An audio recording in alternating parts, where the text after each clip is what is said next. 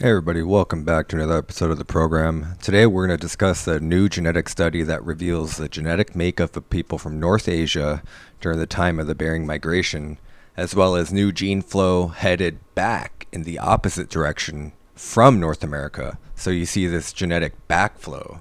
So the study centers around the genomes of 10 individuals at around 7,500 years before present. So about 5,000 BC, 5,500 BC.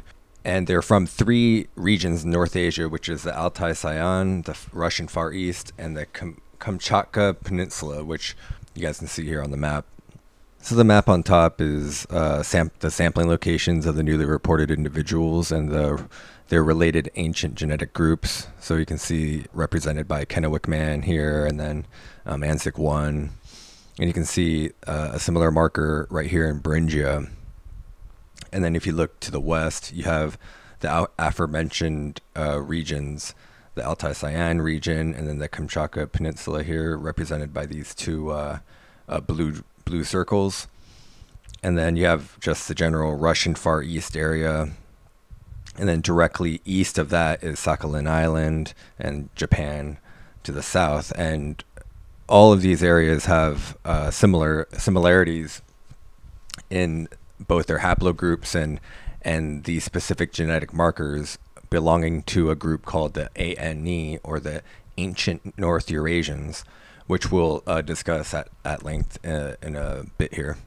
Figure B here, it's principal component analysis. Ancient individuals are shown in symbols with filled colors. This panel reports ancient individuals projected onto the PC space calculator with modern day Eurasian individuals shown in gray dots. I have the link to this if you guys want to see it in its entirety and read the entire study. Of course, I have it in the description. One of the biggest surprises that they found, one of the bigger discoveries from this study as a result of this study, is that it reveals a previously undescribed group of early Holocene Siberians from the Altai Sayan region, which is basically, if you want to remember, it's the crossroads of Russia, China, Mongolia, and Kazakhstan. Right around where Lake Baikal is, a little bit west of Lake Baikal. These were the descendants of both Paleo-Siberian and ancient North Eurasian people, described as a mixture of two groups that lived in Siberia during the Ice Age. Again, this is the previously undescribed group. This group also contributed to many contemporaneous and subsequent populations across North Asia. So this is huge. They had no idea this group existed, mainly because they had no idea he existed until they discovered the Siberian boy who died 20,000 years ago, which is referred to as the Malta boy, or MA1. Once they found the Siberian boy, they cross-examined it as a distinct and discovered that it was a distinct marker in prehistoric Asia through other ancient genomes. One thing that they found about this ancient North Eurasian component or marker, it's characterized by a high degree of genetic diversity, which is the result of a mixture of different groups, including the ancient Paleo-Siberians, which we're going to discuss in a little bit. The ANE component is found in lower levels in populations from other regions in Europe and Asia, such as the British, the French, the Han Chinese, and the Tibetans. So these people were very successful in terms of spreading their genetics and leaving a lasting imprint. So, of course, this suggests that they played an important role in shaping the genetic makeup. They contributed to the genetic ancestry of many present-day populations, which are, again, associated with the combination of the haplogroups N1C1, R1A, and R1B. And these are common in populations, again, all over Central Asia. So it's led to a lot of geneticists to agree that the ANE component is likely the result of gene flow from different populations. And now we know that it's going from North America as well. There's gene flow coming into the region from the east, in relation to the Bering Strait, the east, which would be Alaska and North America. So the aforementioned Paleo-Siberians refers to the ancient human populations that inhabited the region of Siberia before the arrival of present-day indigenous populations. So again, this is an ancient population that, again, they were one of the main contributors to the ancient North Eurasians. And another thing to note is that the Altai region is where the Denisovans were found. So this area has been occupied by one human or another continuously for a very long time. So, that adds to the complexity of the whole situation here. The unique gene pool may represent an optimal source for the inferred A&E related population that contributed to the Bronze Age groups from North and Inner Asia, which is again Lake Baikal, Tarim Basin, Okunevo, Pastoralis. All these groups are becoming threaded together by this one big group. They seem to play a huge role in when you trace back the ancestry of the local populations, and discoveries such as MA1, the 20,000-year-old boy, and you trace those genetic links all the way back.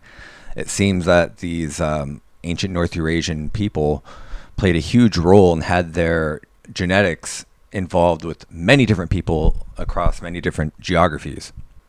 So in one of the other individuals, they uncovered ancient Northeast Asian ancestry through the Neolithic hunter-gatherers from the Russian Far East, and spread of this ancestry is 1,500 kilometers farther west than previously thought.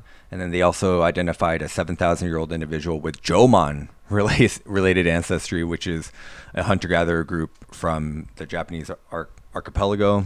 So, and it makes sense, right? When you look at the map, you can see that there's these chain of islands that connect to the peninsula, and then there's also Sakhalin to the north, which connects to the Russian Far East. So the data is consistent with multiple phases of gene flow from North America to Northeast Asia over the last 5,000 plus years. And then they went further west to the Kamchatka Peninsula and then central Siberia as well.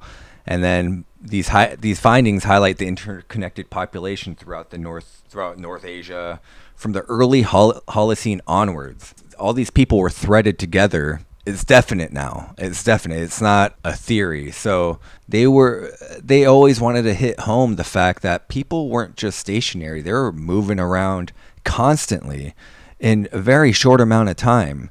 So this discovery helps lend credence to that, to people who aren't already on board or are very cautious. It can kind of get them to agree that, okay, we aren't dealing with a living glacier here. We're talking about people with needs and desires, and like people who were driven by not just climate but a bunch of other factors. I mean, the lead author was surprised because the individual dated to a similar period as other Altai hunter-gatherers had completely different genetic profile, with connections to populations in the Russian Far East and other areas close there. This individual that the author's talking about was found in a cave with rich burial goods.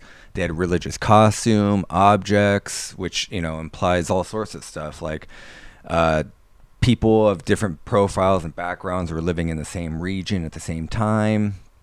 He could have come from far away, or he could have lived close by. They're not sure, but his grave goods are different than the other archaeological contexts. So this implies mobility, both culturally and genetically, in the Altai region. Of course, the dust isn't settled or anything like this, but a finding like this really helps elucidate a lot of things. So we can kind of get a higher resolution here of what was going on genetically anyway. The genetic data from the Altai show that the North Asia harbored highly connected groups as early as 10,000 years ago across long geographic distances, which again suggests that human migrations and admixtures were the norm and not the exception, even for hunter-gatherer societies. I mean, let's just take the MA1, the 20,000-year-old boy. Let's just take him for.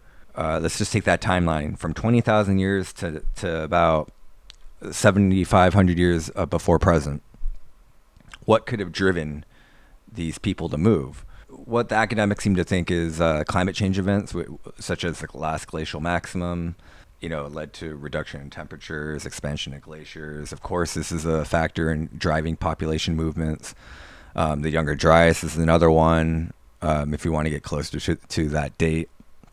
To the date in question, rather.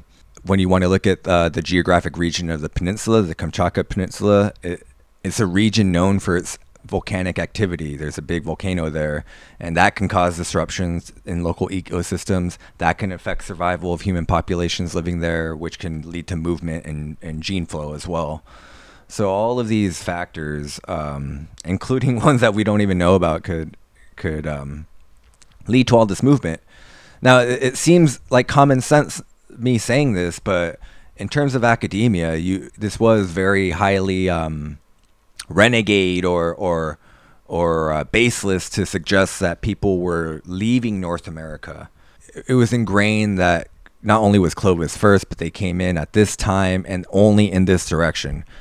And at the time that they said that, it made sense to them because of what was the lack of evidence. But I mean, so much time has passed, as there's been so many discoveries, that it's time to update it. This is a great leap forward in doing that. So anyway, let me know what you guys think about this episode.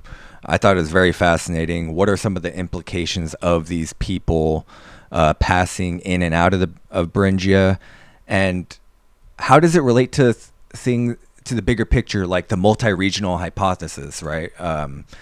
Which, I mean, when you break it down, a very similar argument is being made that developed people are moving from one area to another. I think this is a microcosm of that type of argument, of that type of the multi-regional argument in motion, or not even the entirety of the multi-regional argument, just parts of it, just the part where people are the idea that people could have developed in one area for a certain amount of time and then come back from where they came from. That sounds like common sense, or that doesn't sound too arbitrary, but in academia, that is it'll be laughed out of the room unless you have piles and piles of evidence, which is there. So anyway, let me know what you guys think, and I'll talk to you later.